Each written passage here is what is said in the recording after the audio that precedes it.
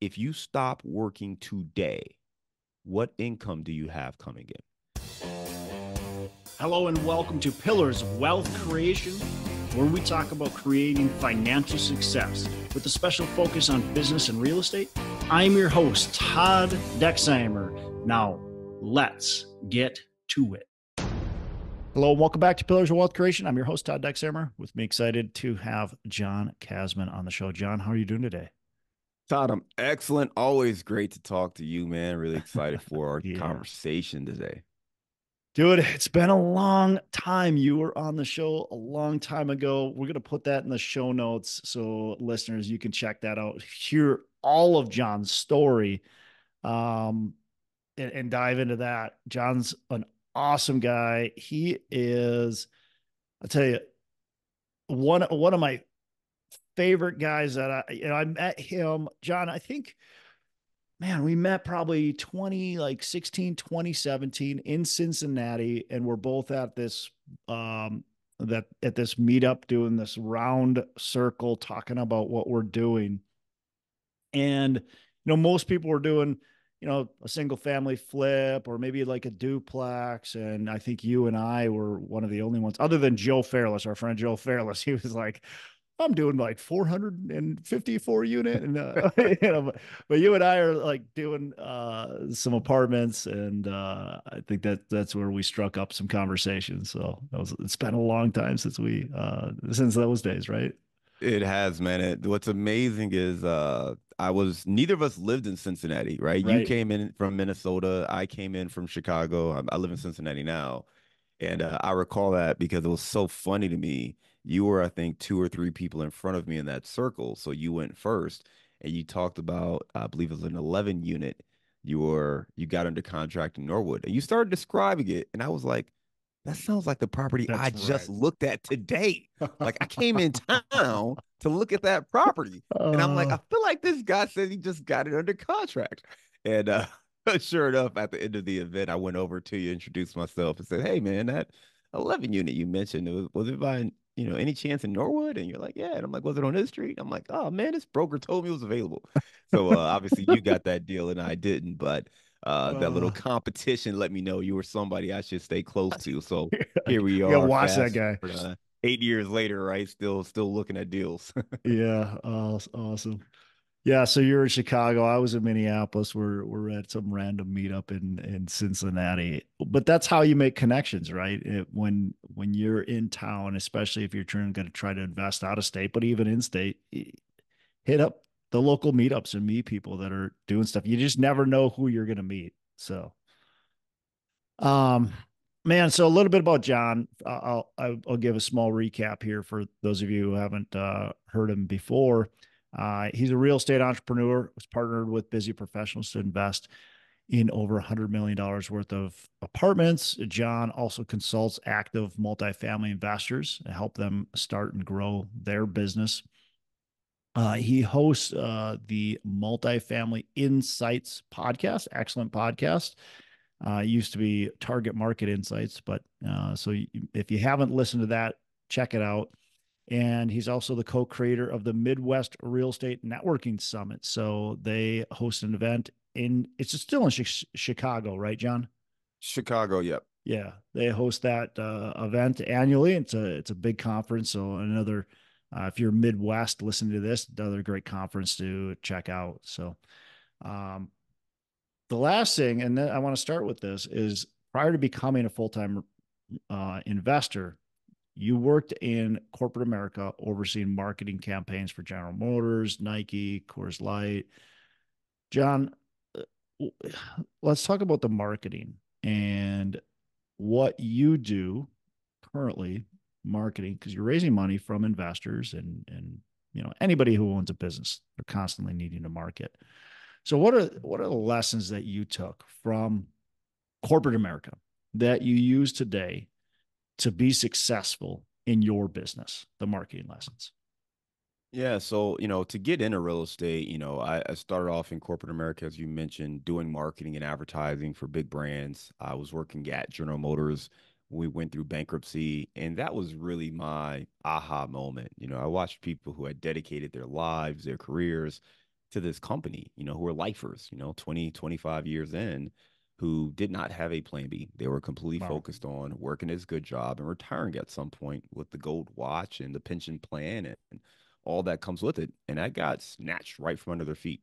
So I felt a great deal of empathy, but as anyone who has ever feared losing their job and feared how they were going to take care of their family, I sat there in that moment, and even though I didn't lose my job, I completely understood that this was a realistic situation, even though I worked for this huge corporation. So I turned to real estate. And as you mentioned, one of the things that I was trying to figure out is, okay, well, how can I take things I know from my day job and apply them into real estate? Because real estate initially felt very different, right? It's construction, it's cost of Yeah. materials, it's builders, it's licenses, it's all that kind of stuff. And I was like, well, I don't really know that. I don't have construction background. I don't really know how to estimate the cost per square foot to redo a kitchen, right? But what I realize is there are different ways to invest in real estate. Certainly, you can go in and try to be the contractor, but you can also be an investor. You can also be a project manager. And for me, the skills that I brought were more on the business side. So, yes, it was advertising and marketing, but it was also project management. It was leadership. It was organizing and managing teams. And that I could do really well based on the experiences I had. So, in our business today, we work with everyday professionals to get the benefits of real estate investing without the headaches of being a landlord. Very similar to your business, right? So when we're going out there and we're marketing, a lot of what we're trying to do is just share what we do with people. So it's getting on podcasts like this, having conversations with people, hosting events. But ultimately, all we're really trying to do is educate people about this opportunity because most people believe that the only way to invest in real estate is to buy a rental property and be a landlord, Yep. buy a fixer upper and, pour money into a renovation project, to be a real estate agent or to wholesale. Very few people understand that you can invest in large commercial real estate projects. Regular people like you and I, you don't have to be a multi-millionaire. Certainly it takes some money, but you don't have to, come from money. You don't have to come from a long legacy of wealth to invest and have ownership in these commercial real estate deals. Groups like ours are taking everybody together. We're pulling our money together and resources, and we're able to go out there and acquire these larger projects. So for me, with the marketing and advertising, we're spending our time educating people about these opportunities so that they can get the same benefits of being a real estate investor without the hassles that come along with it. Yeah. So you've got the podcast, right? You've got the conference. Anything else you're doing to help educate? We write blogs. We certainly are active in that space. We write a couple blog posts, podcasts, conferences. We do some speaking engagements as well. Social media, of course, is something I think everyone is active on. So those are the main platforms that we're doing to reach people. We do some events as well, some smaller events. We're probably going to step away from the big scale conferences and do um, more workshop type events where they're a little bit more intimate and we can really get into some Q&A with folks. Yep. Um,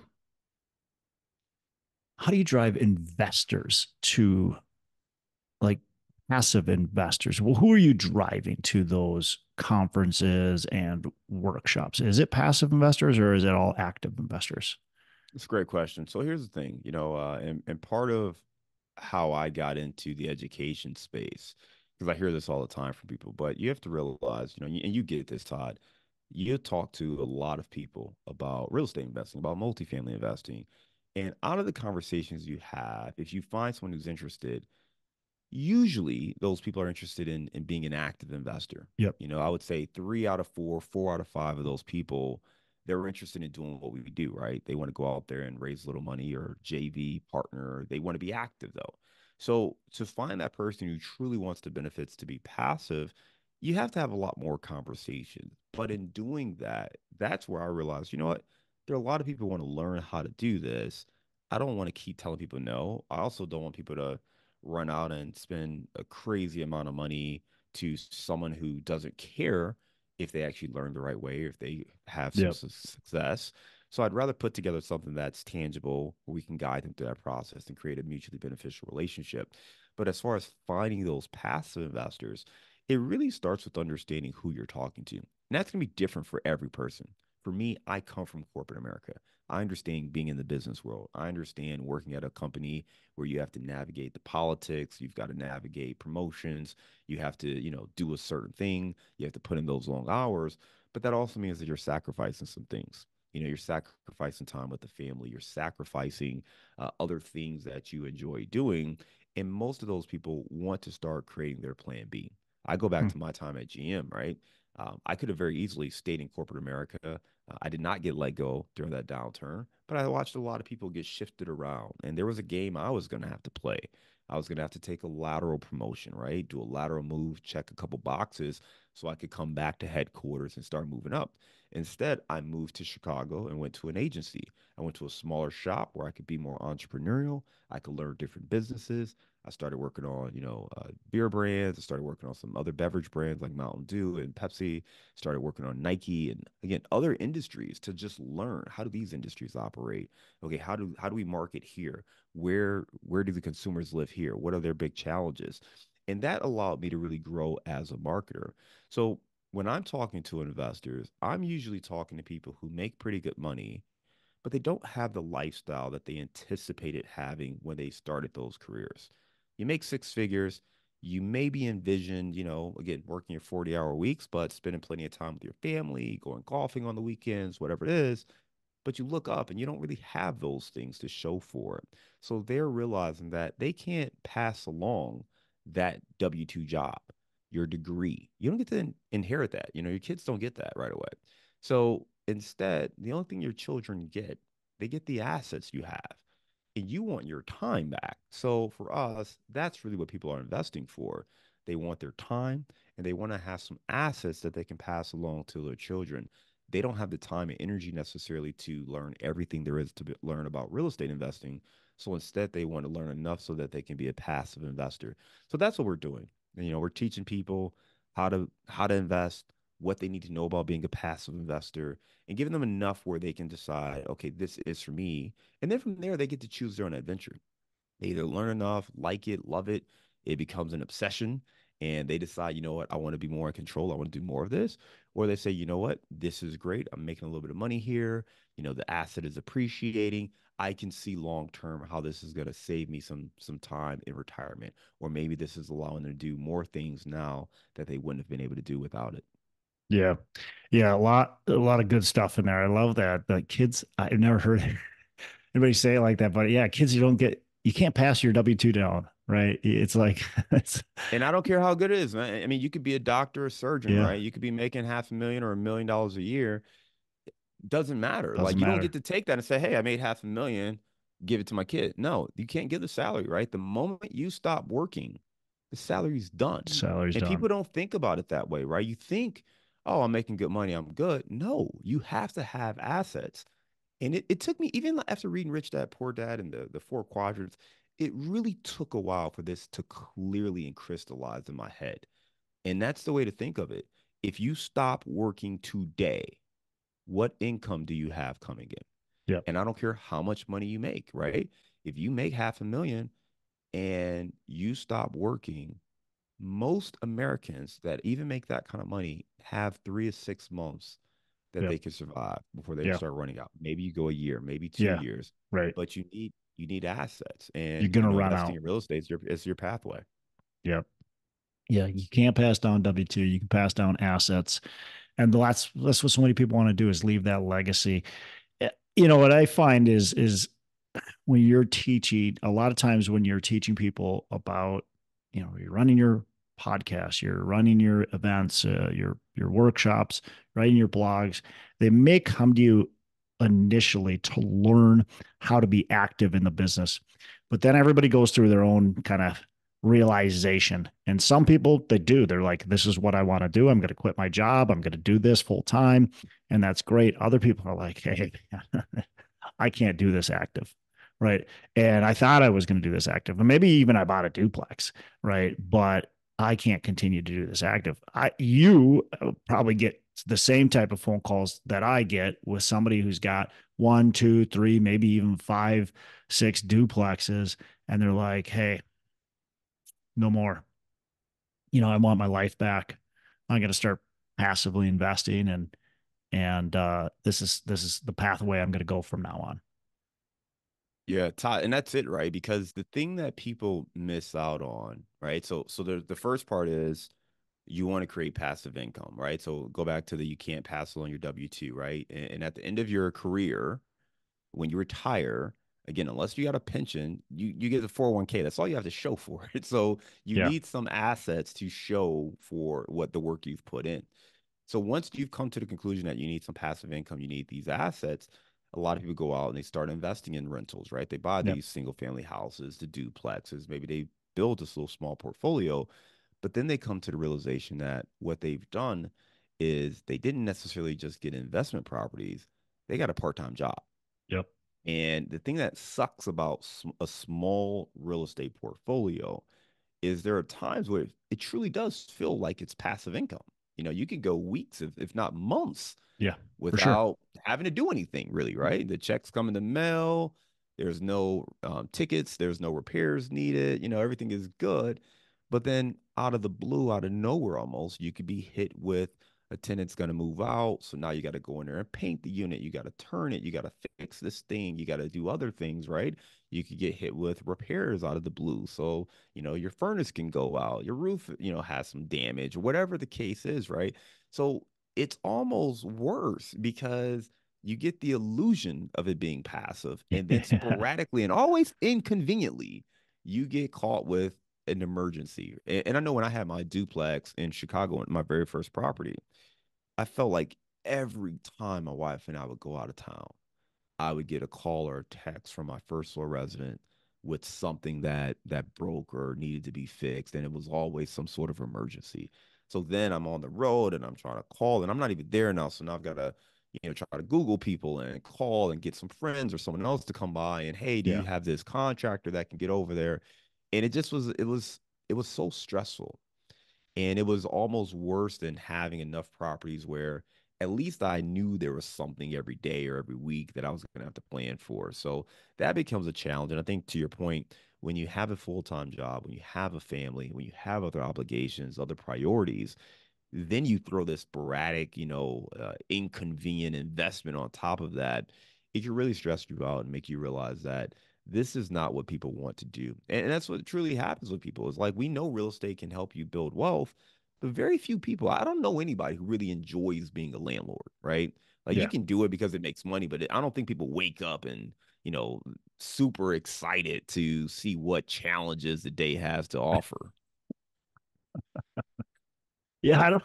No, they don't put on their Superman cape and like, we're gonna fix this. We're gonna get this property right. Yeah, Oh yeah. man. So yeah, I mean, perfect example. Like last night, uh, some of our properties, uh, quite frankly, I don't know yet if they got damaged, but there was 100-mile-an-hour winds that It's went crazy through here. the Yeah. town. I don't have any calls from my investors right now asking me if we got hit. My investors, the vast majority of them don't even have a clue that that event even happened. And they won't know unless I send them an email saying, hey, our property got some damage from this storm. And then they'll read it and they'll go, okay, they got it under control, right? But if it's your property and you're either driving over there, you're calling the manager, you're dealing with it in some way, shape, or form. And it might be no big deal. But maybe your property did get hit and now you got to deal with the insurance company. You got to do all, so there's time and energy involved in it. And some people are like, hey, that's fine. I can handle it. Other people are like, dude, I got way too much going on. There's no way that's going to work. So, Yeah, but and I think too, Todd, the thing that's, because people may be listening to us and saying, well, it sounds like that's just a real estate issue. It's very different when you go to larger properties because now you've got scale, yeah, and the scale yeah, is important because you have the resources. Like you said, you heard there was going to be this storm, but nobody called you at 12 midnight and said, hey, mm-mm, Todd, we need you to get over here and check this out, right? You slept, you woke up, you probably check in with your local team, they'll assess the situation, they'll give you an update, and then you'll figure out what the next step is appropriately. And that's the same thing we're doing, right? yeah, So I reached out to my team, hey, let me know if there's any damage or if we need to get, an inspector or somebody out there to give us a quote. But other than that, I'm not stopping my day. It's not, it's not the kind of thing that's going to cause an emergency. Yeah. Versus if it was a rental property, there's no team to go over there and inspect. I've got to go over there. I've got to assess this damage. I mean, maybe a tenant's going to call me and tell me what's going on, but I Yeah, really you have to count on assess that, that and then right? figure out what the next steps are. You better not be counting on your tenant to tell you what went wrong. Right, Someone right. will, someone won't until you got a gallon of water flowing through the hole in the roof. Yeah, exactly. Until it impacts them, right? Hey, Yeah, my stereo system doesn't work anymore. yeah, exactly. It's got flooded. It's like, wait a minute, there's a flood. Yeah, it's been flooding for a week. It's like you didn't think to call me a week ago. John, have you paid for any, so you talked about social media. Have you paid for Yeah. any, online, like social media, anything like that to, bring investors in? So from a marketing standpoint, we have actually tried a few different things. We hired an agency to assist us Mm, with our marketing efforts, and that's everything from the back end communication, our CRM systems, our funnels, to some of the front end communications. As a marketing guy, I can tell you, even when I worked for large corporations, there was always inefficiency because it's hard. I mean, marketing is one of those things that really changes daily. It's a living, breathing thing, right? Because mm, you put a message out there, you get a response from consumers, you get a response from investors, or you don't get a response. You realize your message was completely missed the mark, right? So you're constantly shifting, and it's really hard for groups to get great at everything. So what I find is most groups or most people can get good at something, right? Whether that's email marketing, whether that is Instagram, whether it's LinkedIn, video content. But I have not come across any group, and I'm even talking about large agencies that, the Pepsis, the GMs, like the companies these people work with. I haven't come across one where they truly are great at all the different disciplines. So when it comes to what we've tried a little bit of everything. We've done paid ads on Facebook and Instagram. We've tried different things on LinkedIn. We have done video content. We've done webinars. Um, these tactics all work. I've seen them work, right? They've worked for other people. But the challenge is, again, you've got to look at how much are you willing to invest in that platform. The messaging needs to be right. And then I think ultimately you need to have kind of the back end ready to go. I've been less than enthusiastic about the results we've received thus far.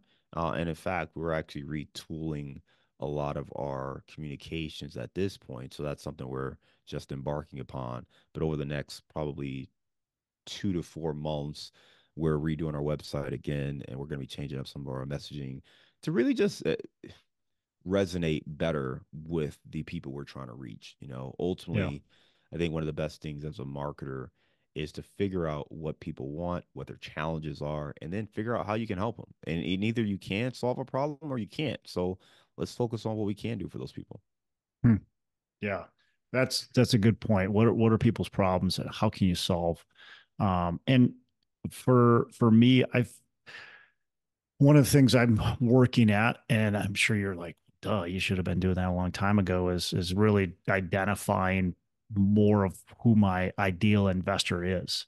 Yeah. And because I've been more of a broad, I'm gonna throw everything at the wall and people will come. And that works to an extent. And I've done well, right? Raising capital and marketing and all that kind of stuff. But I think understanding who your avatar is, or who's actually who you're serving, seems, at least to me, um, seems really important.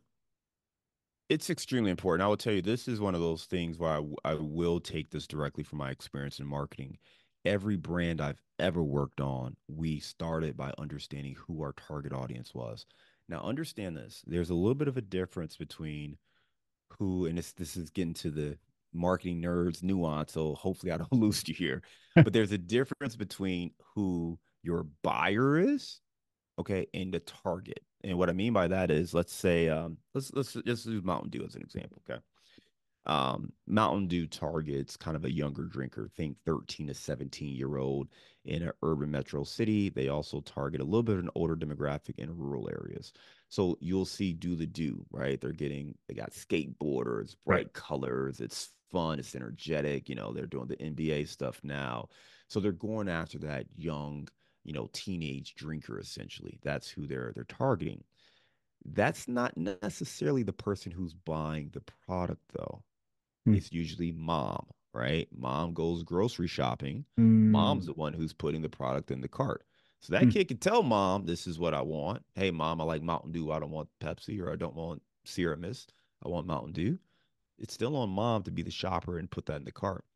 Conversely, you'll see older folks in rural areas love Mountain Dew. You got 45-year-olds out in Zanesville, Ohio, who love Mountain Dew, right? When you look at the sales numbers, those are the guys who are drinking it the most. So at least this is from, Yeah. 7, 8 years ago when I was in the business. So when we think about our avatar, there's two ways of thinking about it. You can look at it retroactively and say, all right, well, who have been my investors? Okay, my investor is this kind of person, but that may not necessarily be the kind of investor you want moving forward or who you want to focus on moving forward. So I think you need Interesting. to have a target avatar. And the way I like to look at it for my business is to say, who am I uniquely positioned to win with? Right? If someone were to look at me and say four other groups, what would make me stand out where they would say, hey, I want to work with John's team, right? That's where we can lean in a little bit more and have effectiveness. And I think everyone should do that. I'll use it in a different capacity. Let's say dollar store, right? Dollar Tree. Okay. So you've got Dollar Tree, you've got Target. Clearly, Target is a more premium brand. Most people would prefer to shop at Target than Dollar Tree. But Dollar Tree can look at it and say, well, you know what? We're going to go after that more price conscientious buyer. We want that person who's looking for value. We can't deliver the experience Yeah. that Target has. Yeah. We're not going to spend that kind of money on the marketing, but we can let people know what we do offer. We're about value. We're about stretching your dollar. We're about, whatever. That's what they do. And I think it's the same thing for us as investors. Who are you going after? Are you going after the super high net worth investor? If you can play in that game, great. If not, that's fine. Figure out who you can attract. Who can you talk to? What resonates with them? What do they need to hear? Maybe they need a little bit more hand holding. Maybe they just want to write a check and never talk to you, right? Maybe they don't want you bothering them. They're literally investors who don't want you talking to them, right? They're going Yeah. to write their check, do what you said you're going to do, send the money, and that's it. There's some people who want to talk to you all the time. They will call you once a month and, hey, what's going on with the deal? Just sent an update, right? They Yeah. want that Yeah. communication. So you have to understand these kind of things, right? Maybe it's industry based, maybe it's psychographic, because I think that's the thing too. So a lot of times people focus on demographics, but psychographics are key. I go back to the Mountain Dew example. I didn't necessarily talk about, I talked about the age, but from a psychographic standpoint, teenagers are all very similar, right? These are all kids who are looking for their independence. They're trying to figure out who they are. They want to push the envelope a little bit. So, from a psychographic standpoint, even if you're 30, but if that fits kind of your mentality, you will You're going to be resonate with a attracted. lot of the communication, right? Yeah. So, some of that is psychographic, and that's sometimes why you can see groups who on paper don't look like they should be together. But in reality, from a psychographic standpoint, they have the same feelings, not to get into politics, but folks who feel disenfranchised or alienated, like they will gravitate towards candidates who recognize and embrace that and cater to that, right?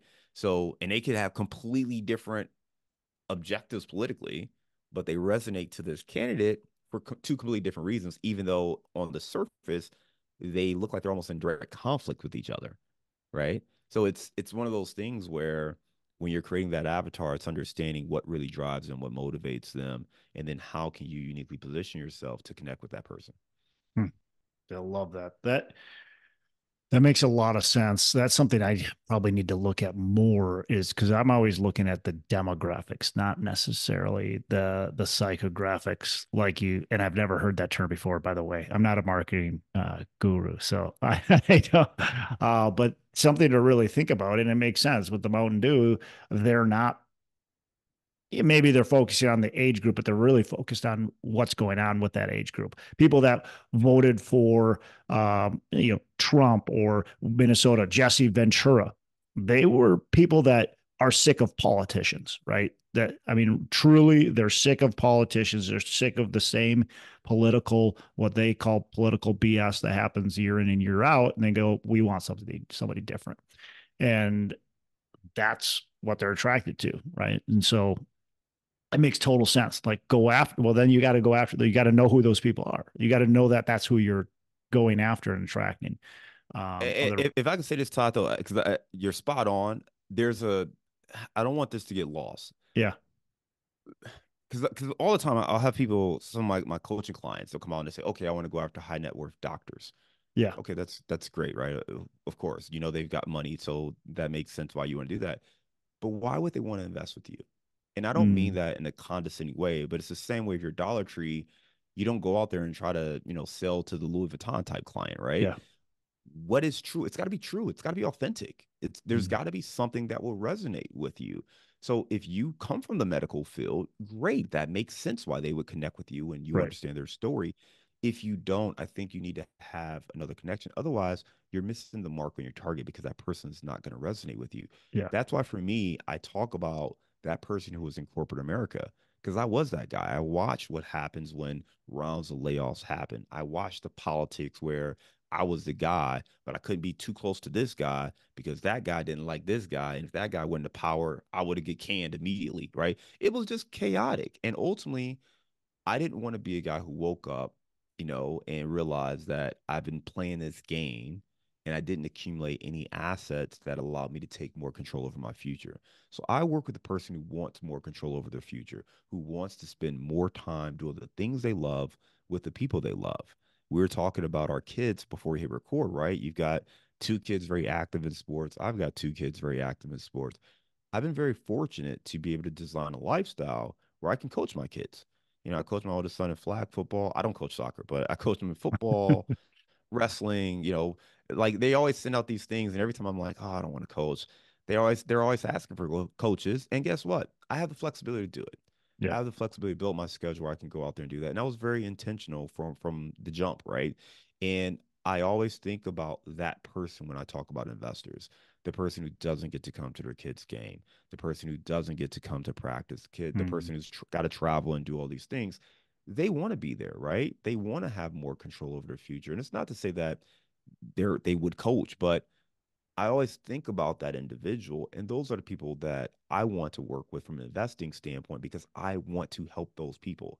It's not to say that, the person who has a family office and they want to write a check certainly will take the check, but I'm not necessarily uniquely positioned to help that person as I right. am the person who is in corporate America who is looking to find a pathway to have more control over their life.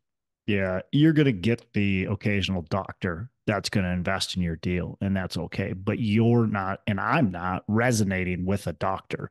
The people I know that do really well with doctors are former doctors or were in that medical industry, and that's just how it is. And same thing with, I'm not going to resonate with the same people you're going to resonate with because we have different experiences. We've gone through different challenges, and so we're going to resonate with different people.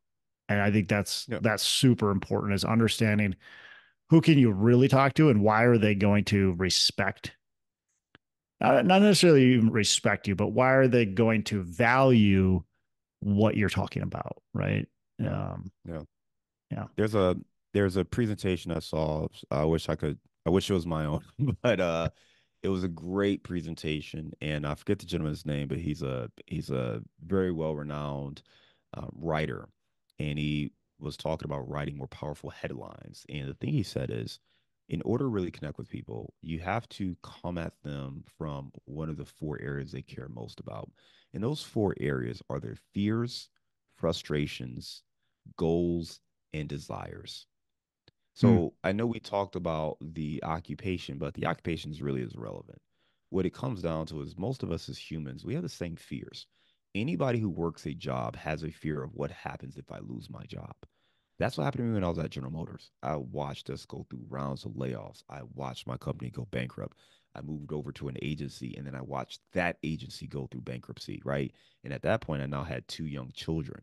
So that fear became real to me. I just had a conversation with some athletes the other day, professional athletes. That's something a professional athlete deals with every day of their life, right? What happens if I get injured? What happens if I get cut? So that Right. fear is very real, right? So the fear, the frustration. Hey man, I make $400,000. I'm paying 200,000 in taxes, and I feel like I don't have much to show for it. For someone making that kind of money, I feel like I should have more. I feel like I should be further along. I feel like I should have more control. Have done everything you're supposed to do. I went to college. I got the good grade. I got the job. I got the house. I got the car, and I'm not happy. How do I make myself happy? How do I get more control? How do I get more time with my family? How do I get more freedom? Right? So the frustrations, the goals. Hey, I want to have XYZ, or I want to be able to do this, or I want to be able to retire here. The desires, right? Hey, you know what? I wish this didn't have to be so hard. I know real estate works, but man, I really wish I didn't have to give up my Saturdays to go do showings. So when you start to understand the psychographics of these things, the occupation, some of those other things just they don't matter, right? Mm. And that's where I think it becomes really, really powerful is when you can talk to people because you truly understand those frustrations, you understand those fears, you understand those goals, and you understand their desires. Man, I love that. Thanks so much for saying those four things because that I can really see. That's what pulls you in, right?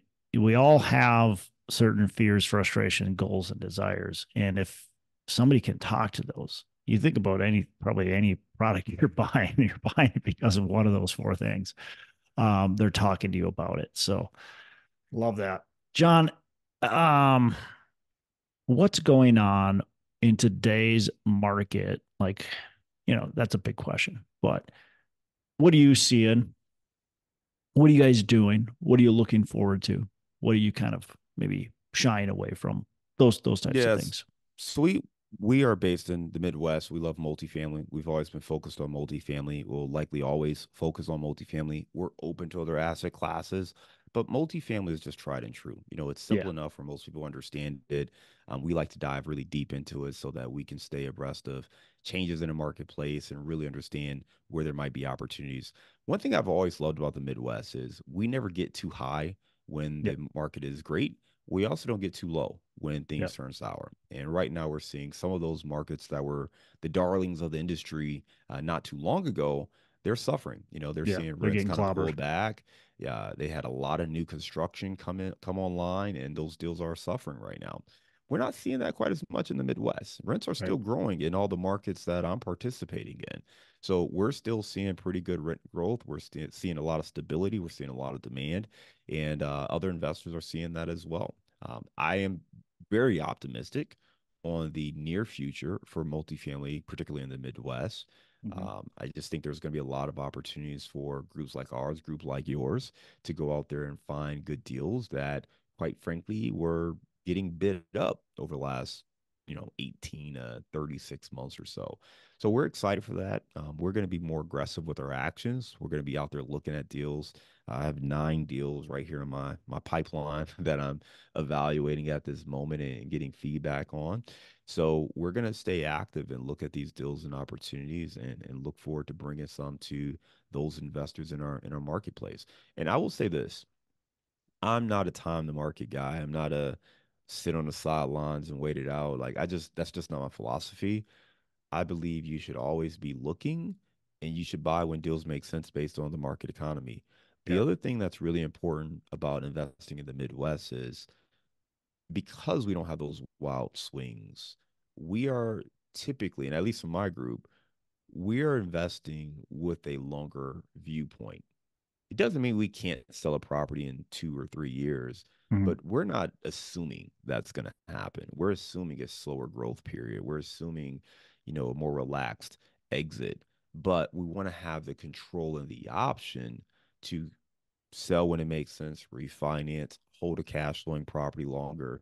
And I think that mitigates some of the risk that comes with investing in large commercial multifamily. So I love that. Those principles, I think, are coming back into favor. Groups who maybe got away from that are realizing that that was a mistake. And now we're competing on an even playing field because we don't have the groups who are, assuming they're going to sell this Just property in two flipping. years now and just flip it. And, I think everyone or most people are taking more of that longer term viewpoint, and that's allowing us to play on an even playing field. Yeah. Yeah, I agree. I think if you can have a longer term outlook, like you said, like you can still sell, right? It doesn't just because you say we're going to hold this thing 5, 7, 10 years, it doesn't mean if you look, everything's for sale. If I get a great offer and it's going to make a ton of money and it makes a lot of sense, we're going to sell the building. We have a building that we bought in 2018. We refinanced it. Got all our investors their money back, and the idea is a long term hold. But I'm not going to deny an offer if somebody wants to offer me 20 million or more. Yeah, we're going to sell it. Just because we refinance it doesn't mean we're we're obligated to keep it forever. The idea is we're going to keep it for a little bit longer, but man, doesn't mean it. So yeah, I think a, to me, a long-term hold outlook gives you a lot more flexibility and takes away a lot of risk from a deal than if you're saying, "Hey, we're going to buy this, we're going to sell this in 2 to 3 years, we're going to flip it." Like if you have to do that, you have to do it, and you can get stuck in a market cycle like today. Yeah, and I think to your point, like this also goes back to the business side of it, right? Because we're talking about the exit, but there are a lot of decisions, micro and major decisions that lead into Mm, this, right? For instance, yeah, what's your business plan? Are you renovating 100% of the units? Like, are you addressing the major mechanical issues? What's the age of the asset? So we've got to take all of those inputs into yeah, consideration before we build out the business plan and then make these decisions here. And all that comes into play, right? So for instance, we've got a 2021 or 2019 built property we bought in 21, so it's only 2 years old when we bought it. That one, I'm happy to hold it as long as possible. We got a long-term yep. debt in place, fixed at 3.2% interest, Mm, and we don't have to wow, do anything. I don't have to do anything for another 8 years. yep, So we're in a great position on that deal. Now, that doesn't mean I wouldn't sell or I wouldn't refinance. Listen, if somebody's willing to hit my number, you can have it. Like these properties are always for sale, as you mentioned. But if I had an older asset, let's say I bought something that was 1960s, 1970s. And, depending on how much CapEx went into it, what are the plumbing systems? What are the HVAC systems? right. We got to factor that in because if I hold that 10 years, well, I also now have to factor in, ooh, some of this stuff's going to need to be replaced, or I'm going to have higher CapEx. And these are the kind of things that if you don't have people on your team, whether it be mentors, coaches, experienced partners, you could go into it, listen to a conversation like this or reading some articles and make a really bad mistake because you miscalculated something. So it Yeah. is really important to have the right people on your team when you're building out these game plans, putting together your business plan and understanding what you want to do. So it all has to kind of work together. And it's not just, hey, hold the property longer. You also have to factor in, okay, well, what other adjustments do we need to make if we hold this property longer than initially anticipated? Yeah, I'm glad you brought that up because that is a big factor in determining your business plan, your offer price, and how much capital you put aside and all that kind of stuff. Because 100%, especially if you're going to buy a building, and even if it's a 19, if it maybe it's not a 1960, maybe it's a 1980, but same type of thing. You've got to understand that these big capbacks, if you haven't planned for these types of things to happen and come up, that they could knock you out, right? And they could take away all your cash flow that you were anticipating. You're going to be paying your investors great returns, and all of a sudden you got these big capex items that happen, and boy, you can't pay them anything for a long period of time because it knocked away all your cash flow. So have to be aware if you're going to hold it long term, what some potential downfalls will be. Um, are you guys are you guys as far off on offers as we are right now?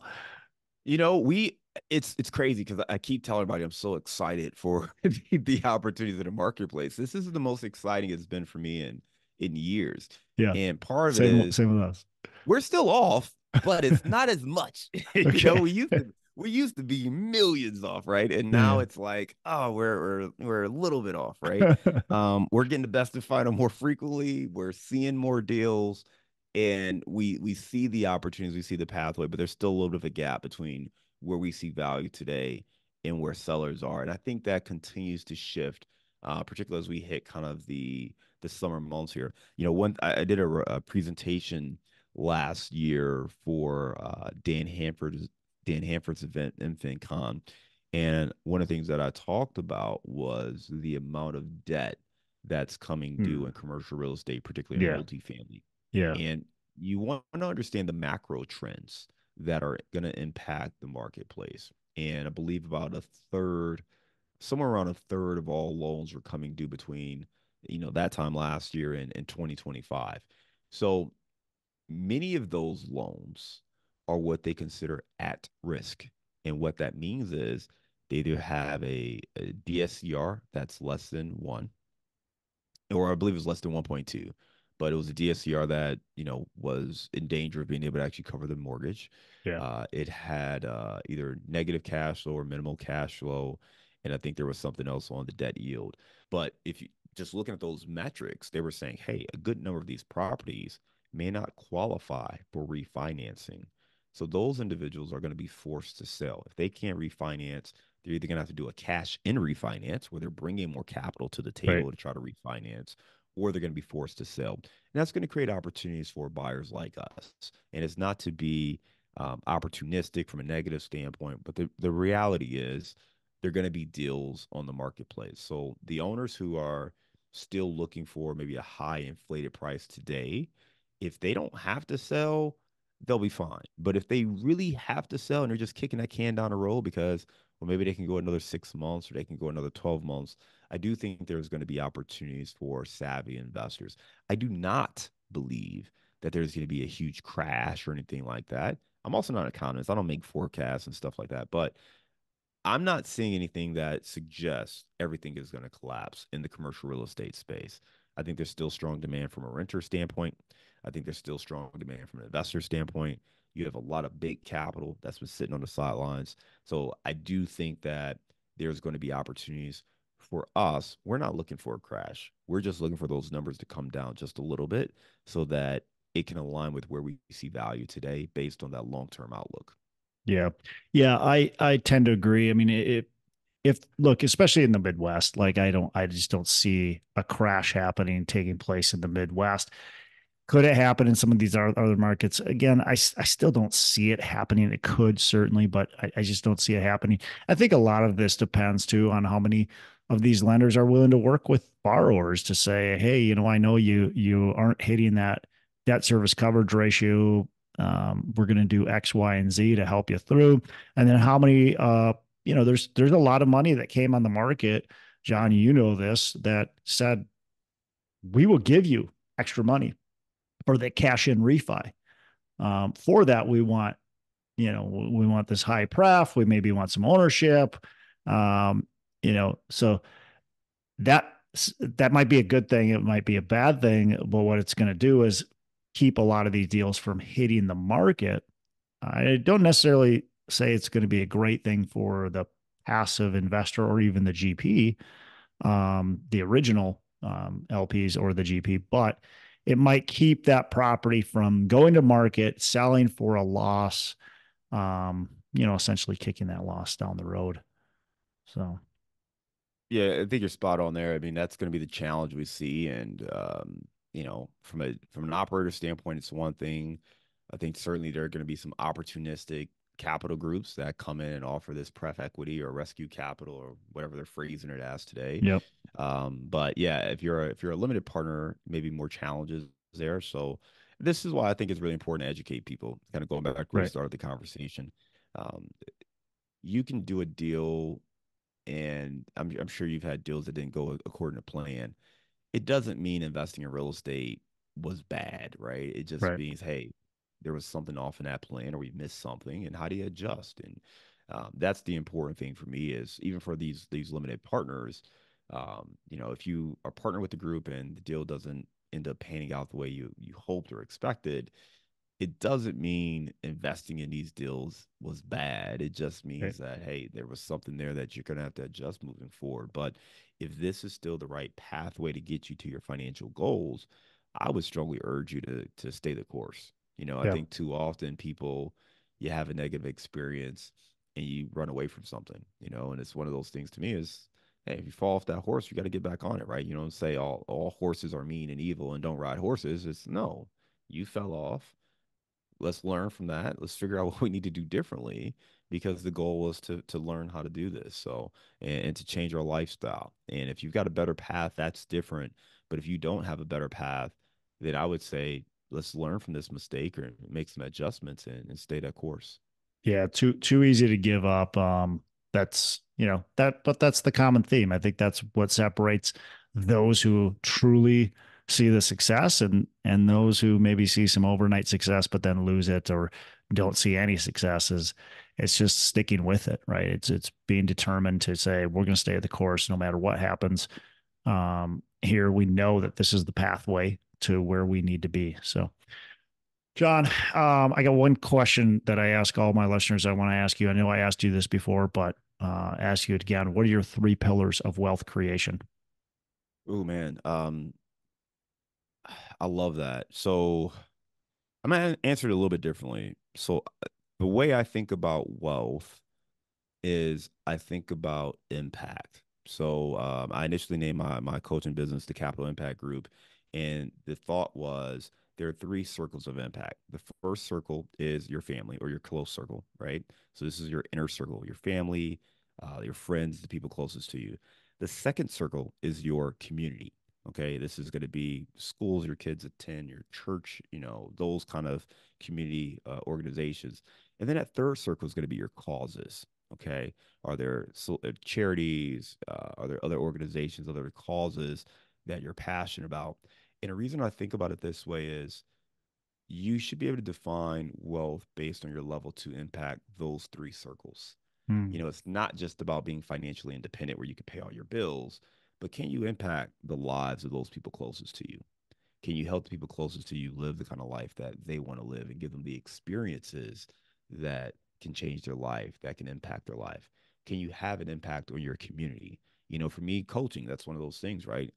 I've been able to go out there and be a figure in the community where my kids go to school and be recognized for that and help my kids kind of get opportunities based on those things, right? So being able to impact community. And again, wealth isn't just about dollars. I'm not necessarily talking money. I'm talking about being able to impact these three circles, right? Yep. So your community. And then third is the causes. I sit on the board for a nonprofit called Surge for Water, and we're able to raise capital and impact really countries where they have a shortage of clean drinking water. Hmm. So we go out there and we do that. We help That's with, awesome. developing different programs. So these are different causes that, I'm involved in. So for me, when you think about the pillars of wealth creation, I like to think about wealth impact. So for us, it's my inner circle, and then it's going to be kind of our community, and then third is our causes. John, really love that. Appreciate you. The level of impact that you can have really when you think about your wealth, man, if you can build a great amount of financial wealth and a lot more, right, you can create that impact. That's amazing. John, look, this has been awesome. Really appreciate it. We talked a lot about marketing. We talked some about the economy and what's going on and what you're seeing out there. Um, Man, it's been good. It's been good to catch up with you, and I know the listeners got a lot out of this episode. So really appreciate the time you're able to spend with us. Absolutely. Thank you. Appreciate it, Zach. All right, take care, man. Yeah, I hope you took as much out of this episode as I did. A couple of the key things that I got. First of all, marketing is a must. We always got to continue to be marketing. And John talked about fears, frustration, goals, and desires. If we can pull on those heartstrings for people, it's going to help them connect with us better. And it's going to help them um, get to hear what we have to say, which, if you're marketing correctly, you're educating. John talked a lot about that. He talked about educating, providing value for other people. And if you're always providing value for other people, you're doing it the right way. And so really appreciate John talking about that. Hey, get in touch with John. Check out his podcast, Market Insights, and check out his website, casmoncapital.com. I'll put those links in the show notes for you. Take charge of your life. Take some notes on every episode and implement at least one thing that the guests talked about. I'm Todd Dexter. Signing off. Make every day a Saturday. Hey, thanks so much for listening. I appreciate you being a loyal listener. I would love to have you go on to our Facebook page and subscribe. Give us a thumbs up. Go on to iTunes or wherever you listen and give us a rating and review. Don't forget to subscribe. Your rating and review just helps us push this out to more and more people and continue to grow our audience and hopefully positively affect a ton of people out there that really need this and want this. So the other thing I've got for you is a free ebook on my website. So go on to venturedproperties.com, and download our free ebook on real estate and on syndication. And I've got some data points in there, some really good stuff for you. So I'd love to have you take a look at that. It's free. I'm not expecting anything from it. And also, look, if you want some help in multifamily, want some help learning, growing, getting your business off the ground, I would love to talk to you about what it would look like to work with me potentially and see if that's a good fit. So you can go to coachwithdex.com and check that out, and we can definitely have a call. Thanks a lot for listening. You make it a fantastic rest of the day. I'll catch you on the next episode.